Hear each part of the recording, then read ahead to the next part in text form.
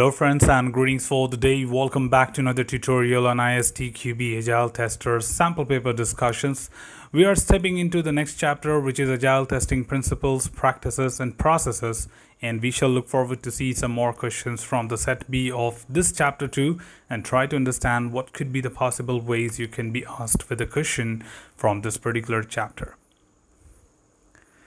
In order to get started, the next question we have in the series is question number 13, and it says a very straightforward thing that what is the proper order of planning? Now, of course, we have covered that there are few standard planning events which happens in Agile, and there are just two of them. Number one is release planning, and then you have iteration planning. Release planning is, of course, for a bigger time period and duration, which covers multiple iterations within that. And release, certainly, one way is collection of sprints. So when it comes to the preparation and planning, of course, we start with a bigger duration that is release first, and then we talk about each of these iterations being planned separately at the ground level. And it's not just one-time activity. For the sprint, it happens for every single sprint as it looks forward to get started.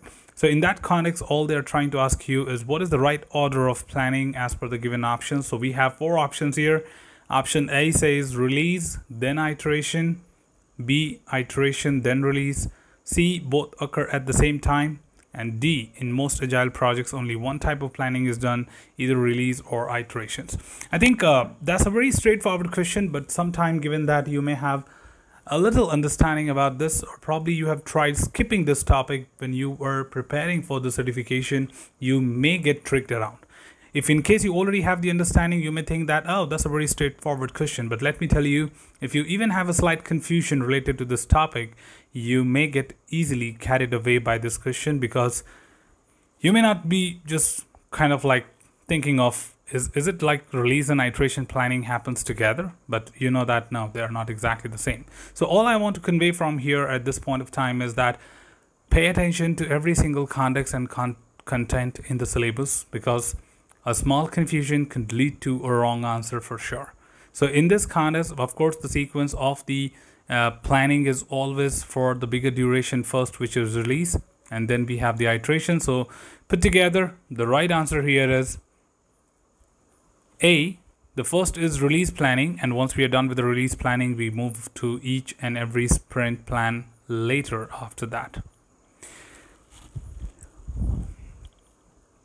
Let's move on to the next question here, and the question number 14 is asking you, in an agile project, which of the following is usually checked into a configuration management system? Now that's a little tricky one, because you do understand there are several activities which are conducted, and we do understand the configuration management system basically includes continuous integration also as a part of it.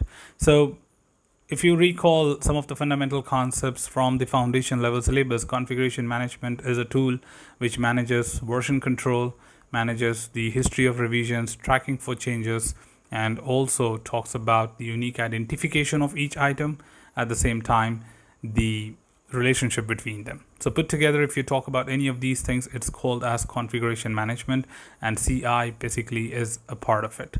So continuous integration, we do understand, but even if you don't know about both of these, all you need to understand is that what do you check in the process which is related to managing the versions and history of changes and sort of thing in the configuration management tool, where we talk about the pipelines, DevOps, and sort of other things. So here, this again may be very, very straightforward to anyone. If you know the word check in, you know that what exactly do you check in, then you are not at all confused. But if in case you have not heard of this term before, you may get carried away by the word checked in than the configuration management. So let me not just confuse you any further. Configuration management is all about continuous integration, and the things or options what we have here is epics, stories, iterations, and code. Now if you correlate, we do have tools discussed in the last chapter, but bringing up back to the continuous integration concept, epics, stories, and iterations are managed in a task management software like Jira, where all these can be managed very well. The work items, the process, the iteration are managed there. But one thing, that is code, is not managed in a task management tool, because code looks forward to have several revisions, also triggers a test to be executed, may have static analysis to be performed, and at the same time may have some initial build verifications test to be executed as and when it is checked, because we do have a sustainable development to be measured at the end of each check-in. And that's where the right answer here is D. The code is the option which basically gets checked in a configuration management tool, whereas the other three options gets managed through a task management software. Well, let's look at the last question for the day. I'm just keeping it simple and to the point. Every time we take up some questions, I can take more, but there's no point making a tutorial longer. So next is question number 15. Again, in an agile project, when is software first expected to be delivered that will provide value to the customer? Now that's again a very twisted statement. You may think of a number of possibilities of talking about that. Hey, is he talking about giving a deliverable? Is it talking about handing over the product? Is it talking about acceptance testing? Or is it just talking about a demonstration?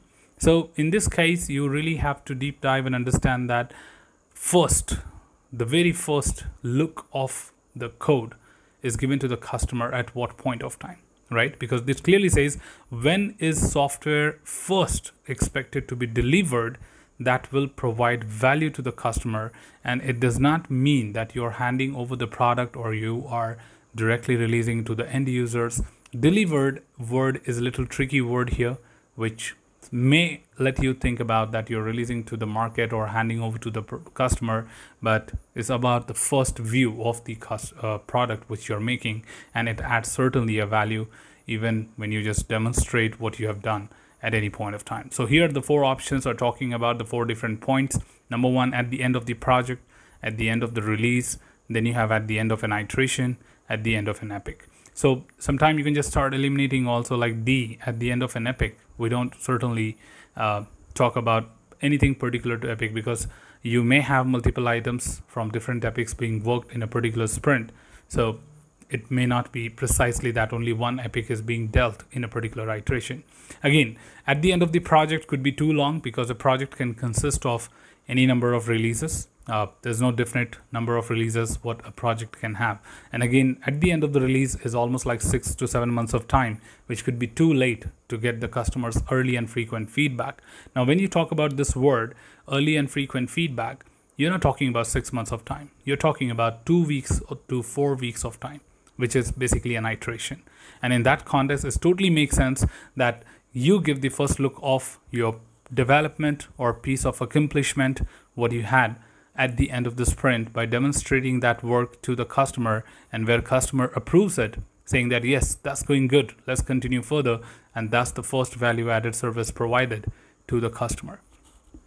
So in that context, putting up all together, the right answer here is C. At the end of an iteration, we deliver the first look of the product at the end of each iteration, which is a value add to the customer.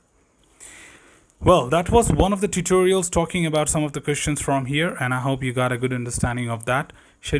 So that's all from this particular tutorial, team. Should you have anything else, feel free to comment below. I'm always there to address your queries and answer them well. Till then, keep learning, keep exploring, keep understanding the context. Thanks for watching the tutorial, team. Should you have anything else, just drop them below. So thank you for watching and happy learning.